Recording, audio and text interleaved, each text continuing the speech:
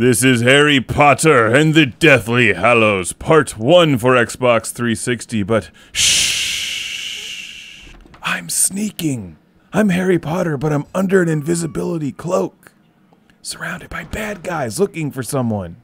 You should know how I feel about sneaking around in video games like a coward. It's a waste of my video game time, which is why I spell sneak differently than most people. I spell sneak with a B, as in BOOM!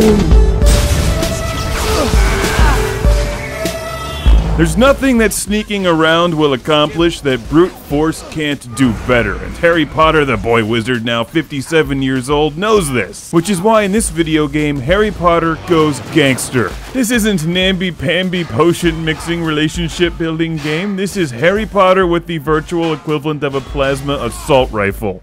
Back on your feet, soldier! Get up and curb stomp that guy into something! You need to learn to be an action star!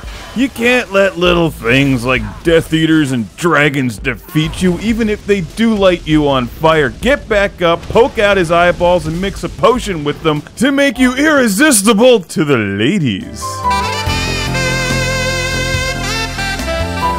Was that in the movie, or did I just add that and forget about it? That must have been it. The name of this game is all wrong, though. Harry Potter and the Deathly Hallows Part 1. This should be called Dirty Harry Potter.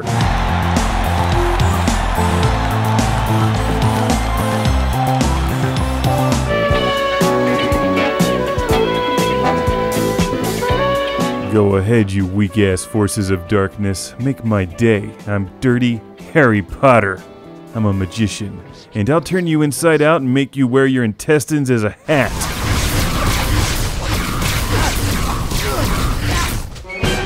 Hey, the Pimptrex 9000 version of this game is looking pretty rockin'. It's also available on Xbox 360 and PlayStation 3, and Nintendo Wii and PC, but the Pimptrex 9000 version comes with the extra service.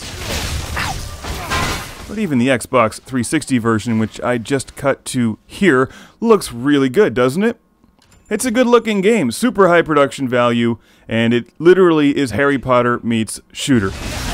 Kind of an odd mix, but it does work, and while it's not a great shooter, it's basically a cinematic adventure starring Harry Potter. This is less video game, more interactive entertainment. Hey, an achievement point! I prefer pimp achievement points. They actually give you something. Basically, if you like Harry Potter and you like action games, you may really dig this one. It doesn't do anything new, but it's a movie-based video game based on a book. It does what it was intended to do well. For those who really aren't so into Harry Potter, you may want to give it a rent just to collect all of the achievement points or trophies or, well, pimp achievement points, but you don't really collect them. You'll cash those in as fast as you get them.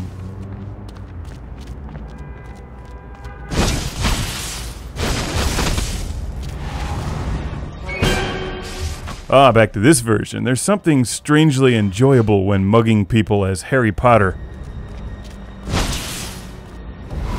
Sadly, they evaporate before you can kick them while they're still on the ground, just to teach them a lesson. It's like playing your way through a movie, and with excellent production values and competent controls, if you enjoy Harry Potter and the films, you'll probably find yourself enjoying the game. Keep your head down. I'm certain we're being watched. What were you thinking we should do next? In addition to the storyline, there's also a number of challenges, and that's the game.